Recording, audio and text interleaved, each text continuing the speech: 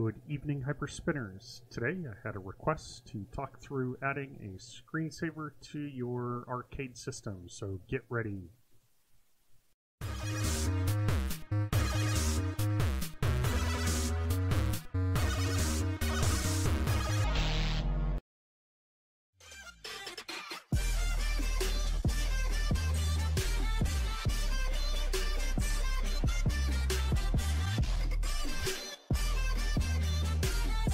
Alright guys, let's talk screensavers here. So for my system, what I've got set up is this NES screensaver thing. It is, I don't know, maybe 3 years old I'd say, but it adds a little, I guess, spice to your system, if you will. If you're not at your arcade, it will essentially pull up some tiles for the NES system, and then you can actually just dive in and start playing them right off the screensaver. So what I'll do is I'll kind of give you a preview, and then I will show you how to do it. So let's go ahead and do this. So you can follow along. I just went to Cortana here, and we're going to type in screensaver. And you're going to select change screensaver.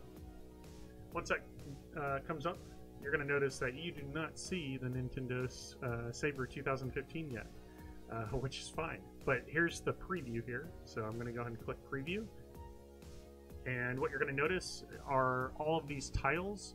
I can't actually, preview this and enter them at the moment, but because it's the preview. But all you've got to do is push the left arrow or right arrow, one of the keys that you end up setting up, and you'll be able to just select the game and start playing it, as you're seeing right there. So yeah, it's pretty nice, and it's inviting to get you back to the arcade. So that is what we're going to be setting up, and let's go ahead and get started here. So I've got a folder here that I'm going to drop on the FTP.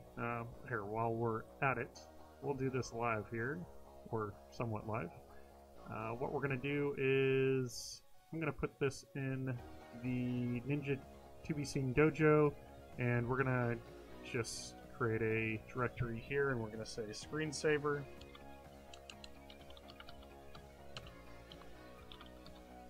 So it's outside of the Hyperspin folder, and I'm going to start dropping this in there. So let's back this up here. Yeah, you can see my life is so difficult, dragging drops to get these over to you guys. Alright, so that is cooking, and it looks like it's actually done. Thank you, Circo, for the FTP. It's amazing. But what you'll find is a Nintendo Saver 2015 file, and you're going to just basically unzip that or open it. There is a README here, but I'm going to show you everything that you need to know, and probably more than that README file. But what you're going to do is take that Nintendo Saver.scr, and what you're going to do is drop that in this Windows folder. So you'll have to go to your C drive, Windows System 32, and you're just going to drag and drop that into that System 32 folder. So you're going to see Nintendo Saver. Once you've done that, you can close that folder out, and then you can go to the screensaver settings. If you do not see that in the drop-down after you've done that, you might have to close that screensaver settings out and then reopen it. Just go back to Cortana, type in screensaver, and you'll be back in business. Once you've done that, you'll click the drop-down, Nintendo Saver, and you're going to click Settings. And this is how the magic happens. So this movie folder is going to be wherever the location is for your screensaver movies. So I've included this in the FTP, so you don't have to basically download these or finick with the names or anything. Just put the path of wherever you put this folder, NES Screensaver Movies. I put this in my Tools folder, and yeah, you just end up clicking this button here, and you find the folder and select it. So you don't need to push download because you've got everything at your disposal. And then same thing goes with your game list. Your game list is going to be, let's see here, it's in the same folder, the Screensaver movies. You see game list NGL. You'll just push this button here, the ellipse, and you'll select that file. So we're going to move on to the video tab, and based on your software, you know, you might change, or your hardware, you might have to change some of this, but this is what I got set up, and this was the default, I believe. So we're going to move on. And then we've got movie walls. So as you saw in the preview, I had a total of 8, I guess, unique tiles, if you will, display. I also have a hyper marquee, so you know those tiles even show up on the marquee, which is awesome. So the whole screen setup is overwhelmed by these NES previews. So it looks good in my opinion. I hope you enjoy them yourself. So yeah, just make the settings the same thing with the movie wall, or change the number of unique games that you want displayed. We're gonna go ahead and move on here. And then we're setting up the controls. So you're selecting keyboard, and then you're just selecting each one of these, and you know, you can hit set mapping and then type in whatever you want here. And I'm going to say set mapping, type in anything you want, and why not? Here, we're making the magic happen here.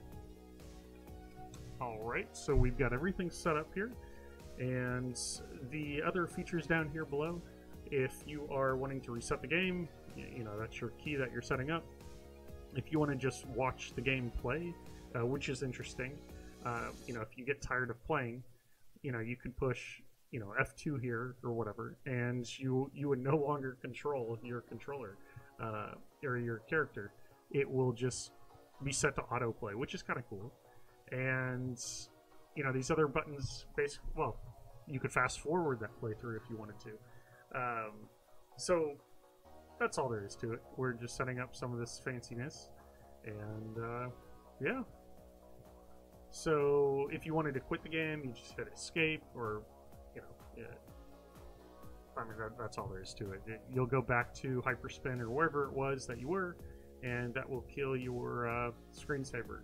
So we're going to move on to content, and this is what I've got set up. I've got only play the games that emulate properly, play only the demo games with the following regions, and yeah, I mean that's all there is to it. So there's not a whole lot to kind of tinker through, which is nice. And then we're going to go to miscellaneous, and this is just depending on your preference on the sounds. So that is it. So you're going to hit OK, and you've got this thing set up. You're going to want to select the number of minutes you want to wait before this thing populates. But yeah, that is how you get that thing going, and we've got your screensaver set up. So I hope that helps you guys, and we'll catch you next time.